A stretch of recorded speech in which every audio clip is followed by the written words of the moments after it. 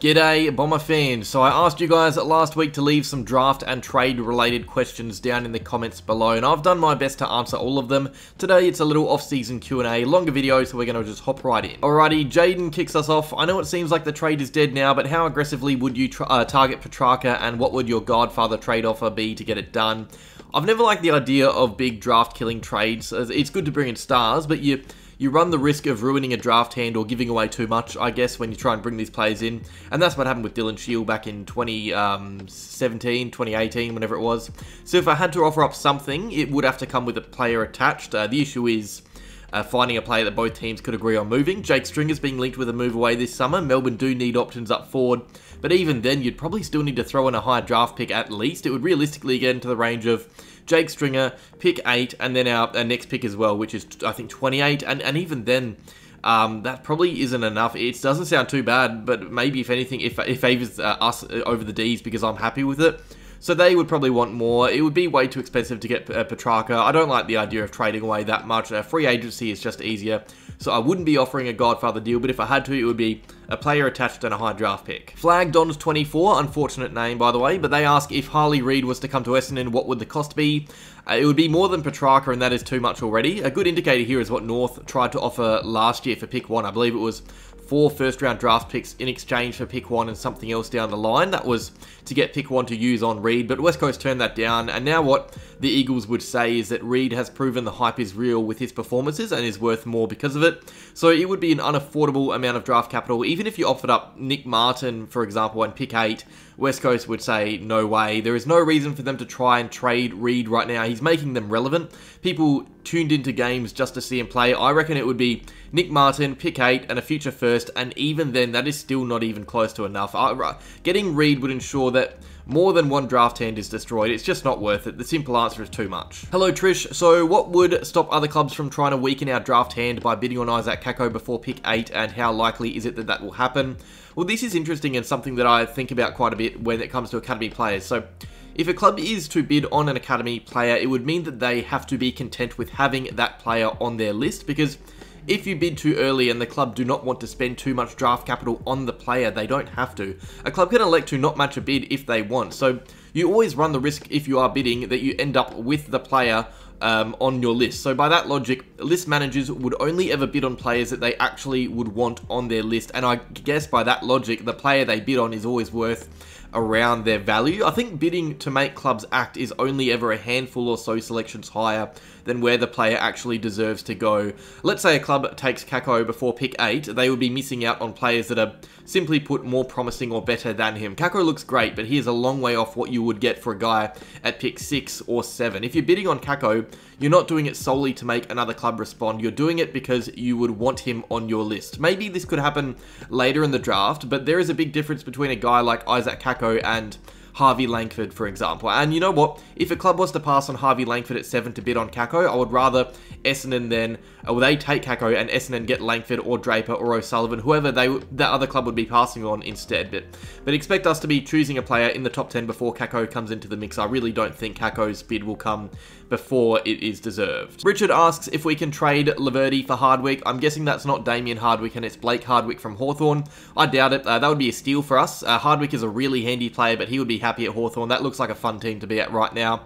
We'd have to offer him obscene amounts of money to tempt him to come across. He would want to stay at Hawthorn for sure, but no, it'd be good to have a guy like that on the list, but that's not going to happen. Alrighty, some more trade period. What position would I highlight as an area Essendon should focus on during the upcoming trade period? Right now, despite our forward line lacking the most, I actually think it's down back that probably requires the most attention right now for a quick fix. We've just lost Kelly and Heppel, Hind and Wanganeen have been delisted, and then you've got Baldwin up in the air who's been let go. So we have 5 defenders. We've lost 5 defenders, and of course there is news that Jayden Laverde could be on the move. I think we need a mature defender or 2 through the doors just for depth alone.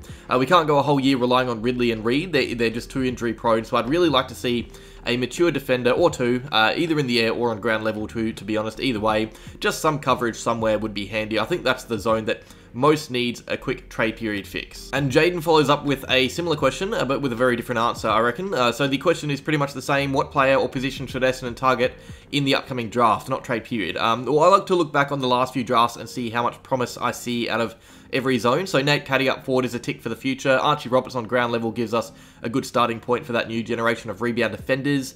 We're putting lots of time into Vigo and the ruck, so really the areas I think we've missed the most in recent years. Small forward, but we're getting one for free in Kako, and honestly star mid. I know we have drafted a lot through the doors, but it doesn't really look like it's paying off, and we can't just completely disregard improving the midfield because we have depth there. Ideally we offload Shield or Setterfield, give Hobbs or Sartas a go, but also bring in some new blood to potentially spicing up the fight for spots. This upcoming draft is really great for midfielders as well, which means you could find an absolute gem a lot later than you would usually have to. There will be some really promising kids that will slide to our pick 8. I wouldn't be against taking a midfielder with that pick. We really lack a star to get excited about. I know I just got asked the same question by Jayden, but I will answer Dylan's with very specific players. So as for midfielders, I think we will probably be choosing one with our first pick, just because there's so many. So pick 8 will likely turn into pick 9 or 10 or 11 on the night, which gives us a look at guys like Sam Layla or Murphy Reid, potentially a slider like Josh Smiley. There are about 10 or 11 midfielders that I can definitely say will go in the first round, and there'll be even more in the later stages of the first round too that we don't know about. So we could have a few to choose from, but there are also some good key forwards. Jobe, Shanahan, Harry Armstrong, or maybe you want to pick them later in the draft. Jonty Fall, Jack Whitlock, and others will be available around the second round. There will also be some good running backs, Harrison Oliver or Lockie Jakes. The market for key backs isn't as great. You got some later in the draft, but nothing that will really be a big talking point early, I would say, unless Luke Trainer falls to our pick 8, but that's really doubtful. I'll make plenty of draft videos later down the track, though, highlighting just about every player in the draft. Alrighty, I mentioned them both before. Armstrong or Big Jobe is the question. These are the two best key forwards in the draft. Really tough to split them.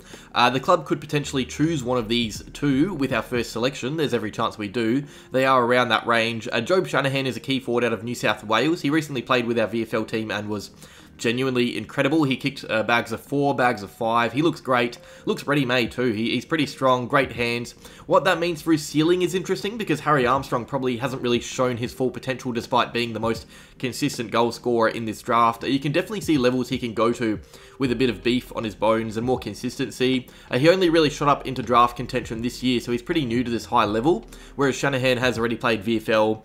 For me, it becomes the question of, would you rather a player who you know will be at the very least pretty good in Shanahan, he's shown that with VFL bags as a 17-year-old, or would you rather a player who arguably has the highest ceiling of the two in Armstrong? I'll talk about both these two a lot in the coming weeks. Alrighty, a Malcolm Rosas question. I knew one of these was going to come. I really like Rosas. Every game he's played this year without being subbed on or off, he's kicked multiple goals. That's really good. He's had a bit of an iffy career overall, some incredible performances and some passenger-like ones, so we got to know what we're signing up for if we do target him. There's every chance the fan base questions the trade in hindsight in a few years because he's just not a proven forward.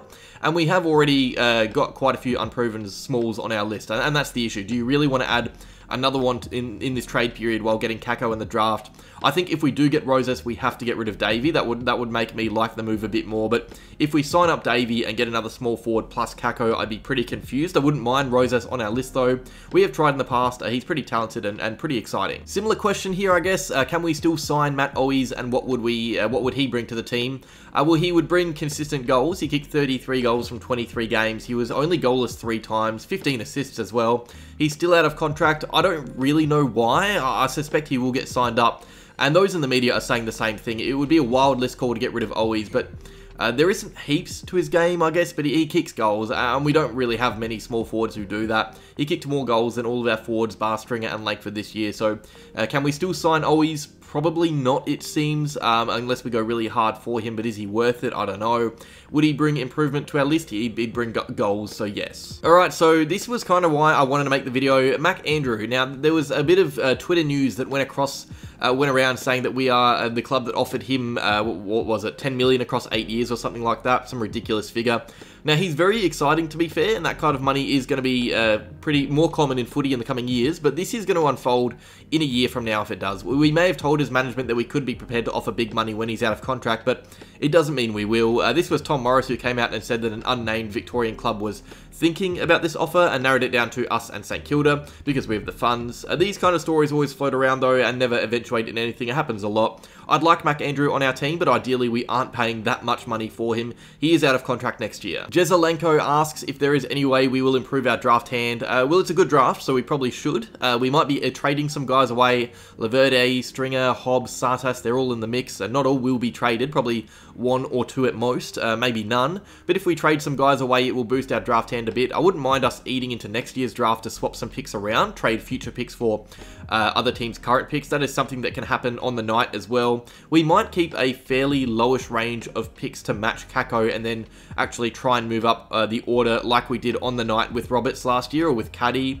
for players that we want and can afford with a change. There is a lot of work to do for Rosa and his team, but there's lots of ways to do it, which is promising. Some more specific players. What are thoughts on getting Riley Garcia, Tim Membry, or Jai Farah? I'll go in order. Garcia looks decent, but would he get game time in our midfield? And if we use him up forward, would he really be a fix, or would he just be another fringe member like the many we already have? I'm not sure. I like Garcia, but I don't know if he's the right fit at Essendon.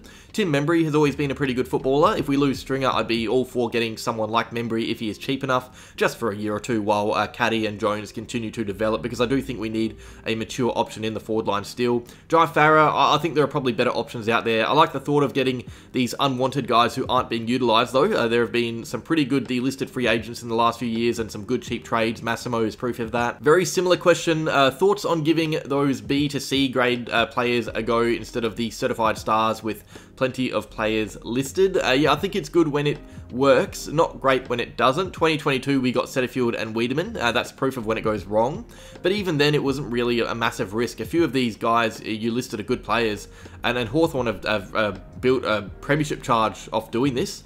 So Cleary could be good backup for Laverde if he leaves. Lemons is handy. Leakalia is probably too expensive, I reckon. He's pretty hyped. Isaac Cumming is already going elsewhere, it seems. Denver Granger Barras is made of tissue paper, but he's got a lot of potential. I like Bailey Laurie and Zane True is promising too. Plenty of these guys around, like we saw in the last question. Some others I want to throw in, and these are real basement options, not guys that I would think would drastically improve our list, just depth. But Reeve McInnes or Jack Carroll from Carlton, heaps around. I might make a video about some bargain options, to be honest. Who are 3 realistic flankers, forwards or back, that we can target in the trade period? Well, Harry Perryman is probably the best flanker on the market, but we aren't in that race, it seems. That is a realistic option, though. He is available. He's a free agent. While on GWS, Connor Stone. Now, this is not a player to get excited about, but he is a high draft pick who hasn't put it all together. He's very fast, very strong. He's in the forward line. He can play midfield, but I see him more as that high half forward that impacts stoppages. That's a realistic option. Might even be delisted, to be honest. Caleb Daniel is another, I guess. I'm sure clubs could pry him away. He's too good to be used as a sub, which is what he's been for a lot of this year. He's an All-Australian halfback, if I'm not mistaken. At least he was in the squad at some stage. That's 3 right there. There are guys like Houston who are on the market, but I don't think that's realistic, if I'm being honest. And finally, who would be the backman draft picks that would be a candidate for pick 8? There aren't many, to be honest. Luke Traynor could slide, but he's probably going to go early. The defenders come later in the draft. Toby Travaglia is pretty great. He's a rebounding defender. I don't know if it would be the play to pick him up with our earliest selection. There will most likely be better options around. Bo Allen is another. He's kind of like Dan Curtin a bit from last year's draft. Bigger body that can play anywhere he wants. WA born, great leader. He could be in line for pick 8. Keep in mind, pick 8 will turn into pick 10 or even pick 11 with matched bids and possible compensation. As far as defenders in this draft go, it's probably something we look at later in the draft. But that is that. Those were all your questions answered. Cheers for coming in clutch with good questions yet again. It would make these videos pretty boring if they weren't, but it was good fun for me. Stay tuned to the channel for plenty of trade and draft related content. There's going to be a lot to talk about in the coming weeks. Like, subscribe, and go Bombers.